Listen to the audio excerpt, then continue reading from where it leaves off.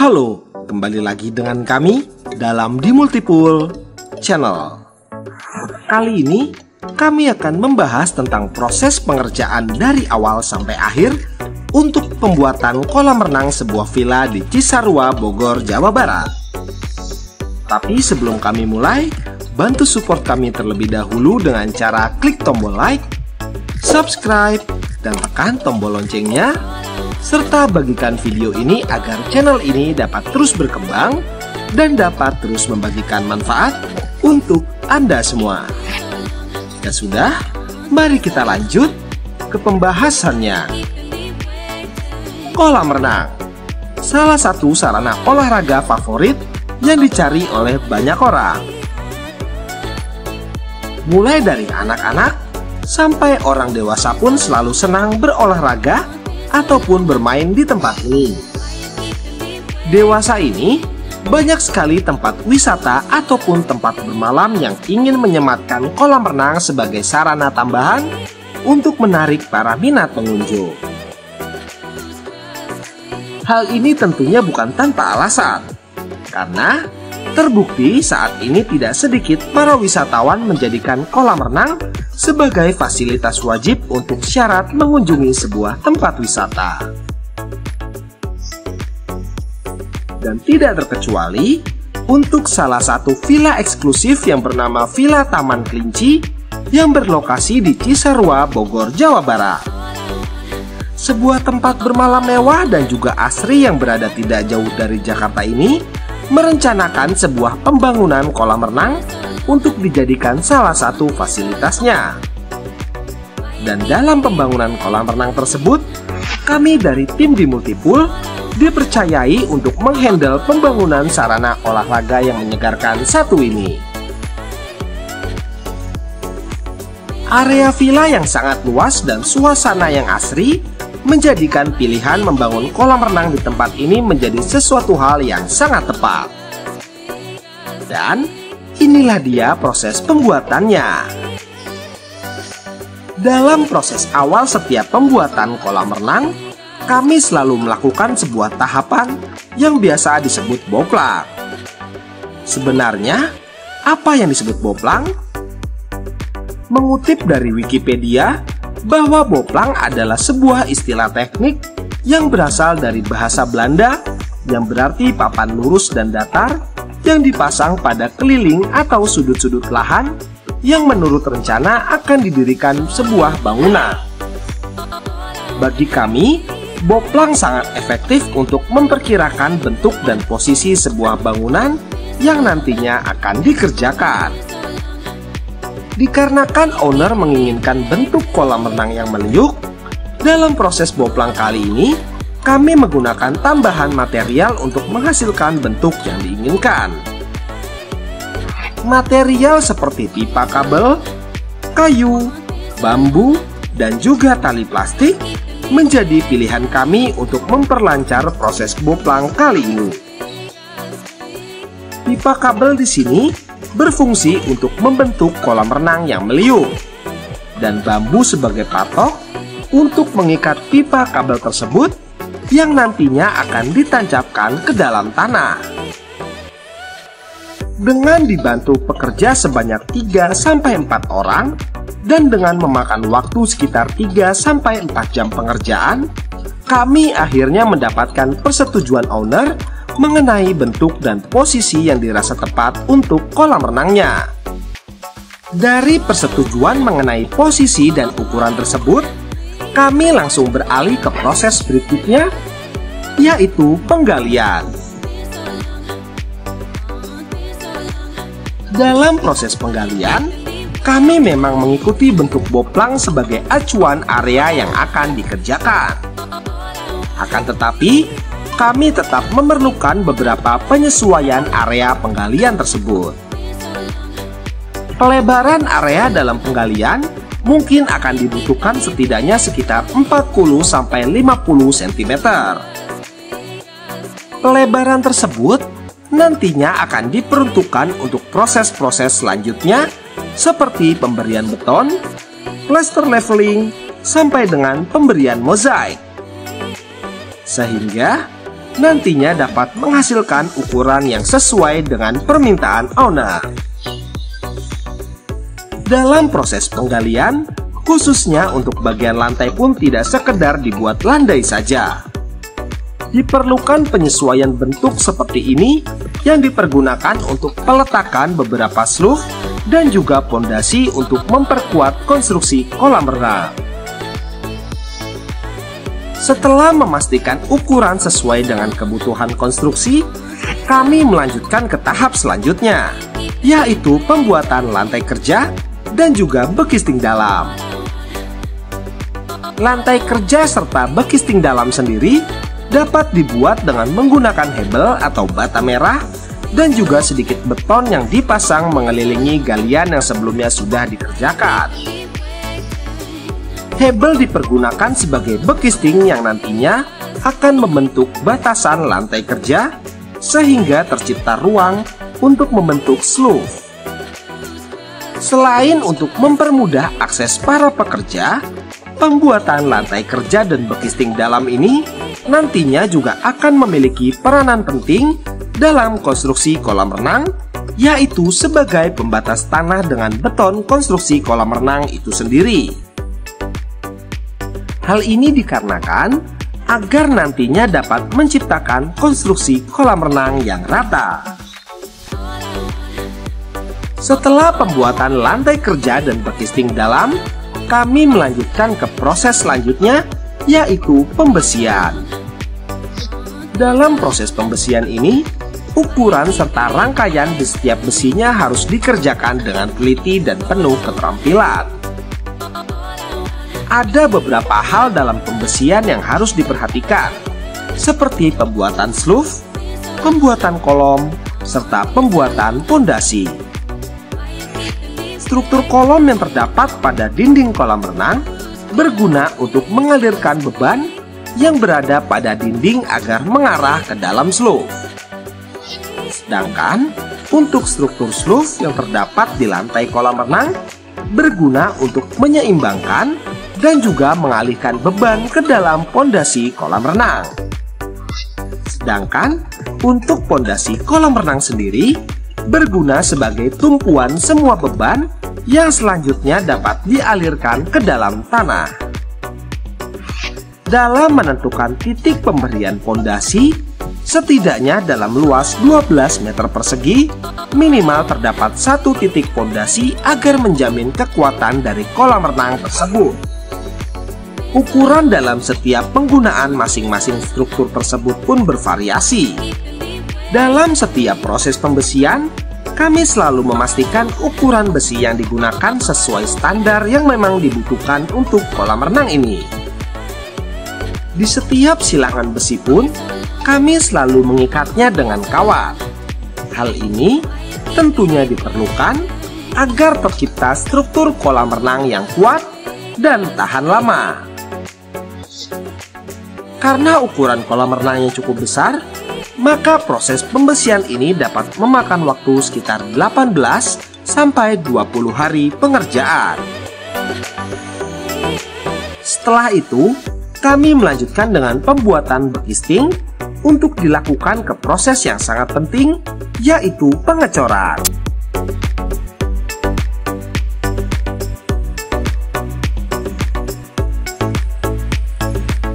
Dalam proses ini, kami memerlukan tenaga yang lebih dari biasanya. Hal ini diperlukan karena seperti yang sudah kami sering sampaikan, bahwa pengecoran kolam renang harus selesai dalam 1 hari pengerjaan saja dan meminimalisir terjadinya sambungan coran.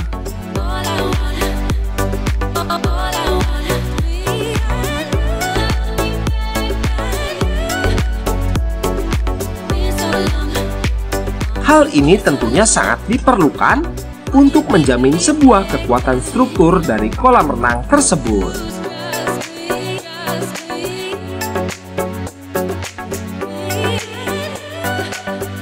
Ditambah, dengan ukuran kolam renang yang besar, maka penambahan tenaga kerja wajib hukumnya untuk dilakukan. Dengan kebutuhan beton sebanyak 36 kubik, tenaga pekerja sebanyak 16 orang, serta pengerjaan selama 10-11 jam, kami akhirnya selesai melakukan proses pengecoran ini dengan lancar.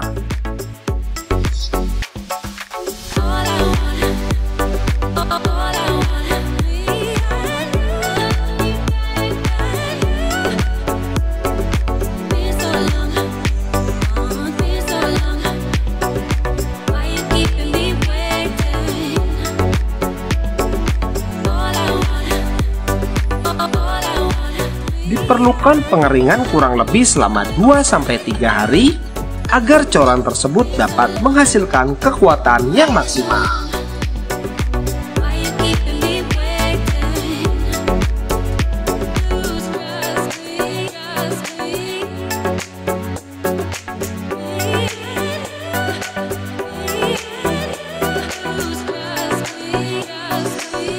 Proses selanjutnya setelah pengecoran, kami pun melakukan pemberian acian pada seluruh permukaan kolam renang.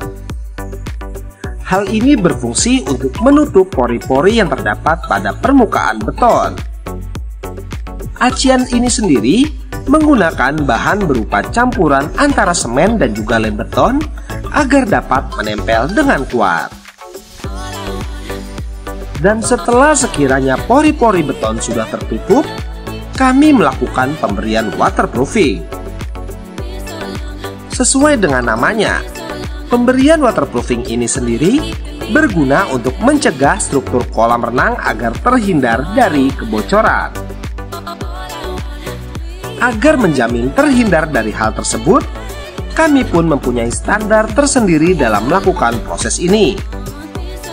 Setidaknya, kami akan melapisi minimal 3 kali lapisan waterproofing dalam setiap pembuatan kolam renang.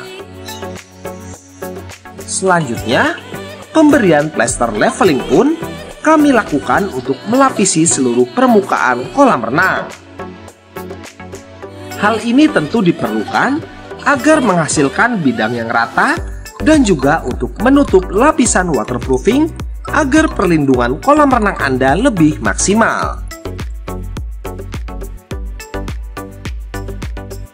Tidak hanya itu saja, pemberian leveling pun juga berfungsi agar pemasangan mozaik kolam renang ini dapat pas dan terhindar dari pemotongan mozaik sehingga dapat menghasilkan kolam renang yang cantik. Setelah proses-proses sebelumnya kami lakukan dengan lancar dan juga teliti, kami melanjutkan ke tahap selanjutnya, yaitu pemasangan mozaik kolam renang. Sebenarnya selain mozaik, dalam melapisi kolam renang memiliki beberapa pilihan lain, seperti keramik, batu alam, dan lain sebagainya. Tapi, bagi kami mozaik merupakan pilihan yang tepat untuk melapisi kolam renang baik dari segi estetika ataupun segi keamanan. Mozaik sendiri memiliki sudut yang tidak tajam, sehingga para pengguna kolam renang akan aman dan terhindar dari lecet saat menggunakan kolam renang ini. Mozaik dengan warna biru tua dan list putih menjadi pilihan owner untuk mempercantik kolam renang utama. Dan untuk kolam renang anak, owner memilih mozaik dengan warna biru muda bertipe mix. Tidak hanya itu saja, untuk bibir kolam pun kami melapisinya dengan batuan andesit. Hal ini merupakan pilihan tepat, dikarenakan batuan andesit memiliki tekstur yang kasar, sehingga dapat meminimalisir para pengguna kolam renang tergelincir saat berada di atasnya.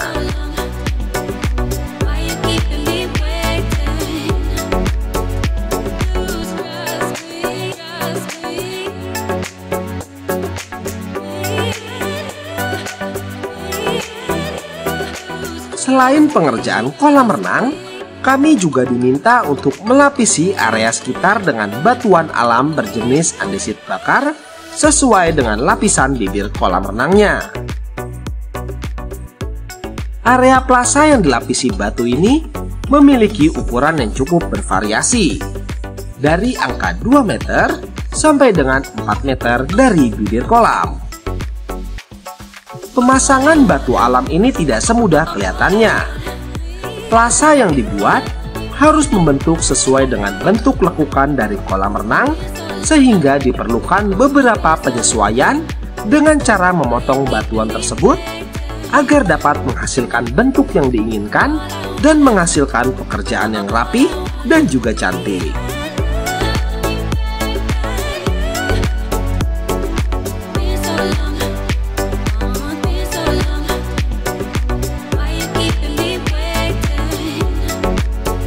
Dan inilah dia hasil jadi dari kolam renang sebuah tempat bermalam yang bernama Villa Taman Kelinci di Cisarua, Bogor, Jawa Barat.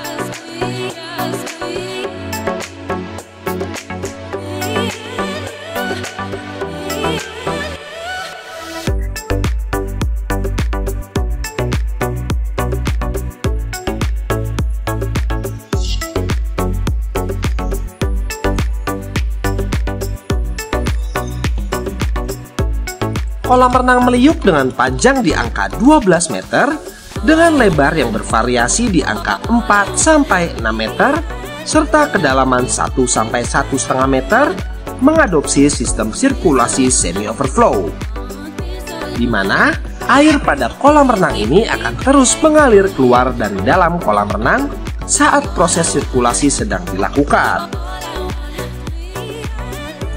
Dengan dipercantik sebuah air terjun natural buatan, membuat kolam renang ini semakin asri dan juga sedap dipandang.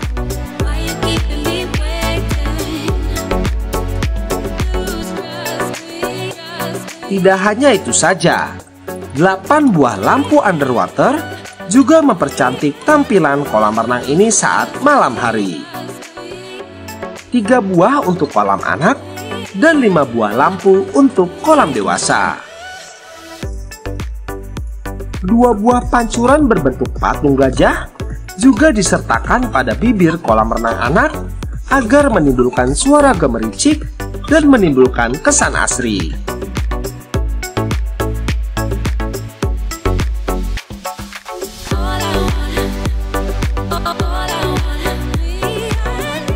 Untuk menunjang proses sirkulasinya agar dapat mendapatkan kejernihan air yang optimal, kolam renang ini dibantu dengan sebuah pompa Hayward dengan kekuatan 2 horsepower dan juga filter yang sesuai dengan kapasitas tersebut. 11 buah inlet dan 2 buah main drain juga disertakan di dalam kolam renang agar membantu menjaga kejernihan airnya. Tidak cukup sampai di situ, sebuah panel juga disertakan pada kolam renang ini. Panel sendiri berfungsi untuk memberikan keamanan ekstra untuk mesin kolam renang. Saat ada arus berlebih atau kondisi mesin yang terlalu panas, maka panel akan memutuskan arus listrik secara otomatis sehingga Anda akan merasa aman dan nyaman saat melakukan aktivitas di dalam kolam renang.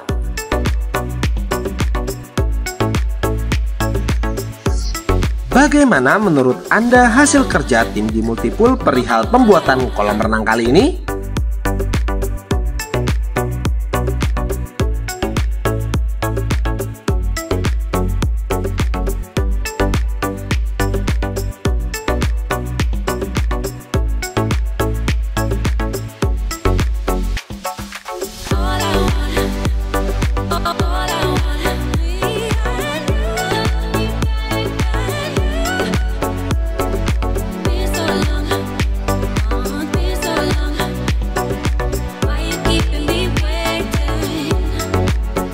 Itu saja ulasan kami mengenai pembuatan kolam renang kali ini.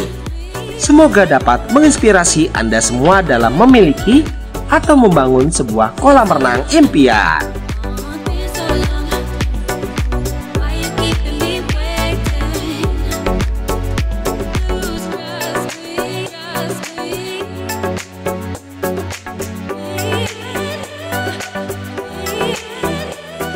Terima kasih telah menyaksikan video kami. Jangan lupa untuk bantu support kami dengan cara klik tombol like, subscribe, dan tekan tombol loncengnya, serta bagikan video ini agar channel ini dapat terus berkembang dan dapat terus membagikan manfaat untuk Anda semua. Dan jika Anda membutuhkan jasa pembuatan ataupun renovasi kolam renang yang berkualitas dan juga bergaransi, Anda dapat menghubungi kami di nomor berikut. Atau Anda dapat menghubungi kami di kontak yang terdapat pada deskripsi video di bawah. Sampai bertemu di video kami berikutnya dalam di Multipool Channel. Sampai jumpa.